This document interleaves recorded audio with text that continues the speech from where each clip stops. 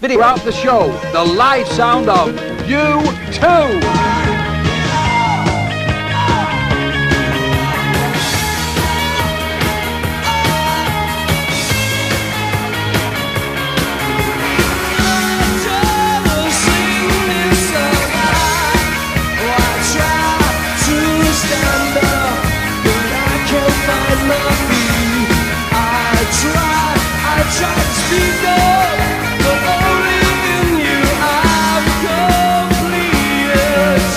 In the middle of their triumphant American tour in support of their debut album Boy, U2 began writing new songs for their second record. The band felt a certain pressure to following up the well-received Boy and continuing their determined march to mainstream popularity. Their record label Island had faith that they would become a financially successful and profitable endeavor, while fans were clamoring for more U2. The band members, however, constantly stressed under the burden of improving upon the hits of Out of Control and I Will Follow. As Edge recalled, they had their entire lives to make their first record and only a few weeks to make their second. As they began preparing, disaster struck early. Backstage at a show in Portland, Oregon, a briefcase containing lyrics and other musical ideas written by Bono disappeared after the band's performance. Unsure of whether it was stolen or just misplaced, the police were contacted but were ultimately unable to retrieve the briefcase. This was only the beginning of one of the most difficult and unforgiving eras in the band's history.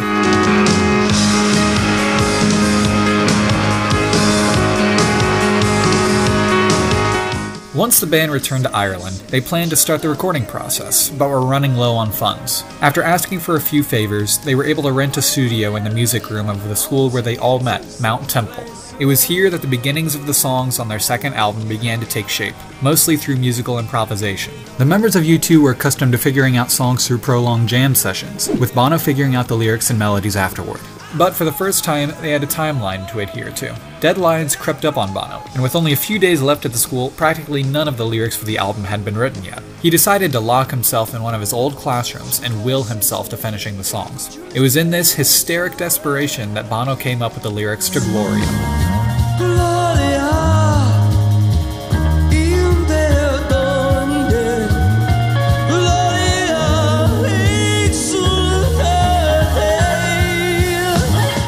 The lyrics from the chorus of Gloria originate from a Gregorian chant in Latin, translating to "Glory in you, Lord, glory, joy." These lyrics, along with many of the following songs, educe an overtly Christian tone.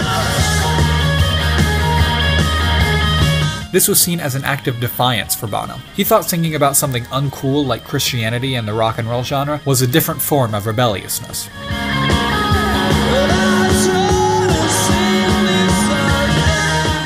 I Threw a Brick Through a Window was written about self-loathing, a topic that Bono usually does not like to put in the forefront of U2's music.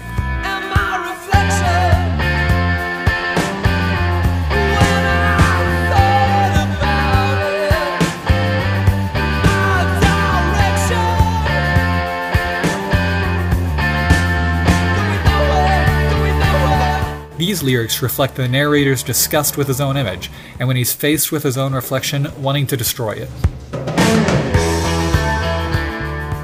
I say one thing, I say rejoice! And we will rejoice! Whatever, whenever, right now! Rejoice! The song Rejoice evokes the same imagery as last album's I Will Follow, about the symbolism of buildings and city infrastructure falling down upon itself. It's falling, and outside the building comes tumbling down. There's a twinge of juxtaposition between the song's dark and sometimes somber lyrics and its own title, Rejoice. While Bono goes into depth about the destruction that comes with daily life, he decides to turn his back to it, and instead chooses to see the joy in life, and the strength to do so comes from his faith in Christianity. He outright prays to God, asking, What am I to do? Just tell me, what am I supposed to say? While trying to uphold his volitional duty of ignoring and avoiding the devastation in the world, the singer finds his mantra. I can change the world. I can change the world. But I say, I rejoice. You know, we say, fight it, rejoice, go for it.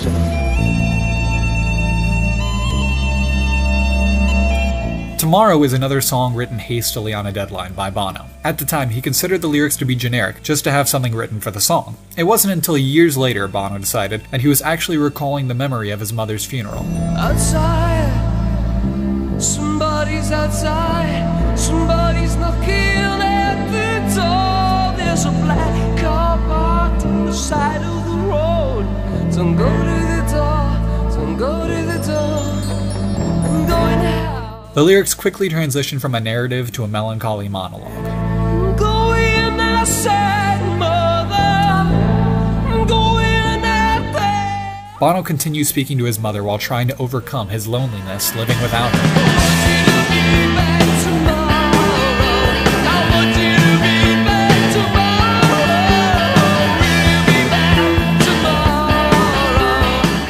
Confronted with this loss, Bono turns back to his policy of praising God in the face of depression and hopelessness.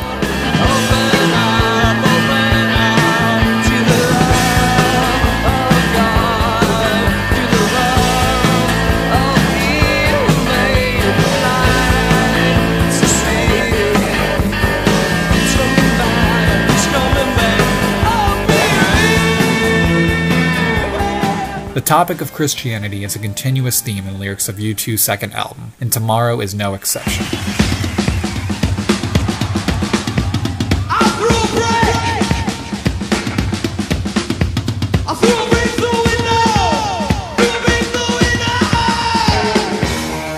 After finishing their first draft of the album, U2 returned to the studio where they recorded their first record, Windmill Lane Studios, and rejoined with their producer Steve Lillywhite. He helped the band regain some of their experimental side from their first record, again having the band play their instruments in large, open locations like warehouses to capture the first album's unique sound. While most of the songs were getting finished, Larry Mullen Jr. was having a particularly difficult time with his part on the track I Threw a Brick Through a Window. Holding a consistent tempo between recordings was becoming an issue with him, and his refusal to use a click track was exacerbating the problem. Late in the process of recording the tracks, Larry came into the studio only to find that the Edge had recorded some of the drums on the song to get the process moving forward. It was only then that Larry had decided to kick himself into shape and definitively learn the song to work out all the issues and finish recording.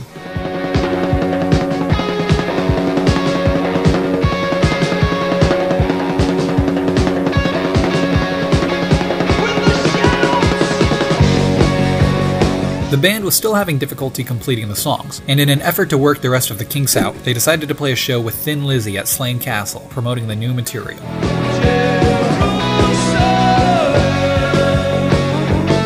They reasoned that playing the songs live would help them understand the music more fully, and improve the album before its release. Slane Castle was also the largest music venue in Ireland, and they felt they couldn't turn down the offer. As the band members recall, it was one of the worst shows that they had ever played. Through a mess of technical problems and lack of coordination and preparation, U2 had failed on the biggest stage in their home country. Defeated, they trudged back into the studio to finish the record.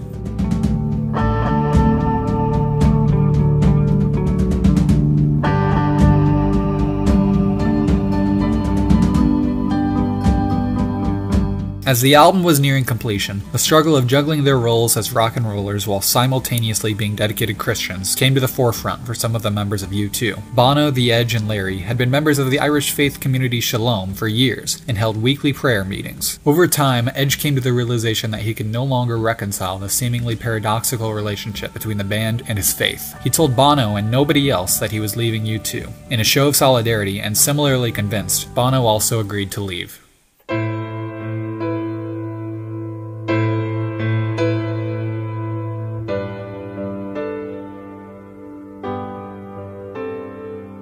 A meeting was held with the members of the band, Lillywhite, and manager Paul McGuinness to tell the rest of the group their decision. But Lillywhite and McGuinness ultimately disagreed with the two band members' premise. The producer tried to reason with their mindset, pointing out that using their spotlight as recording artists to shine on topics that they felt were important would give them a greater opportunity in their faith to bring others to God than just being solely members of the church. McGuinness, on the other hand, appealed to their ethical side. Venues were already booked and crew assembled for upcoming performances. He argued if God had something to say about this tour, he should have raised his hand a little earlier. The two of them convinced Bono and Edge not to leave the band, at least for now.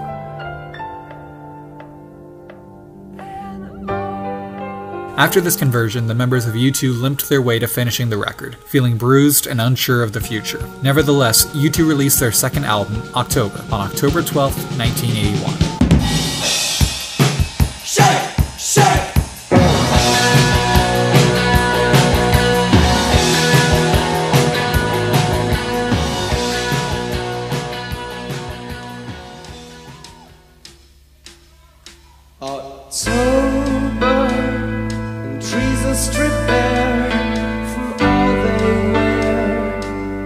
do I care? The title October is meant as an allegory to how the members of U2 perceived how the early 80s resulted from the industrial boom of the 60s and 70s. Just like how October symbolizes the exodus of summer and the changing of the seasons, stripping the trees of their greenery, U2 drew a parallel to how Europe was hyper-focused on the new age of technology without regard for the larger effects it would have on the world as a whole.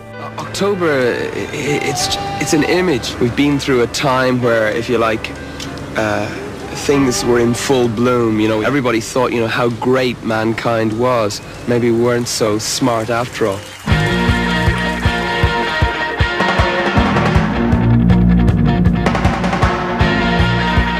After the band decided their preferred photo for the album cover, the record company swiftly opposed U2's decision. Island believed that there was no style or direction to this image, while Bono argued for the Irish imagery of the Dublin docks and wanting them represented on the cover of the album. After many meetings with the record company and sending multiple representatives to try and talk the band out of their decision, Bono and the rest of U2 held fast and didn't budge. Ultimately, the final say on the image used for their album covers was given to the band in their contract, so they didn't truly consider it a fight about this specific photo, but rather about their artistic control in general, and how it would define their relationship with Island. My voice is gone, as you can hear it's gone, that I felt it's important to try and break through in another way. You know, sometimes people don't listen to you with your voice, so you do anything you want, you climb up on things. You could even climb up here. You see, people would follow you and they pay much more attention to you when you're up here. Whatever you do, once you climb up, things happen.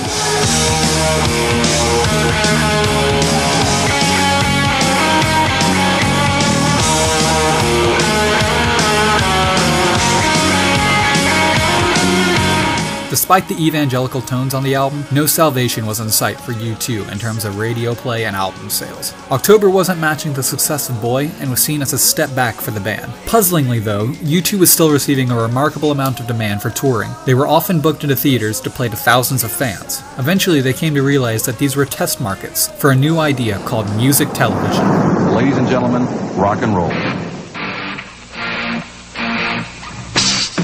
U2 had been an artist of interest for them because Gloria was one of the more popular music videos at the time. This is it. Welcome to MTV Music Television. They became the first MTV band, and their airplay helped U2 stay afloat during their sophomore slump. Oh, Music Television asked U2 to say hello to you on St. Patrick's Day. So that's what we're doing.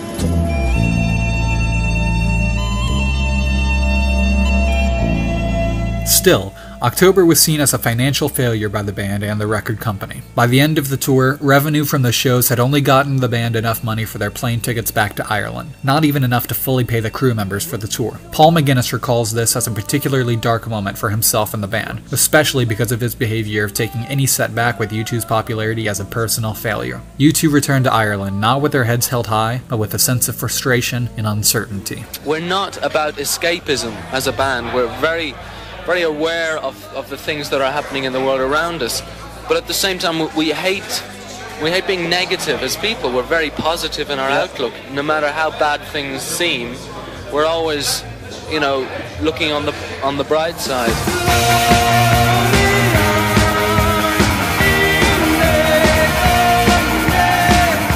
Meanwhile, in New York, Island Records was deliberating what to do with U2. Their second album had flopped, and some were wondering if the band were as promising as they had initially envisioned. At the last minute, owner of Island Records, Chris Blackwell, stepped in, telling the other executives to let the band give it another go, and give U2 an opportunity to redeem themselves with their next record. Members of U2 recall this as an instrumental time in the band's history, saying that if they had been with any other record company, they would have been dropped immediately. Instead, the band remained on the Island label for now, saved at the last minute by Blackwell. The members of U2 knew that their next album was a make-or-break moment, and were determined that this would be the advent of their big break into stardom.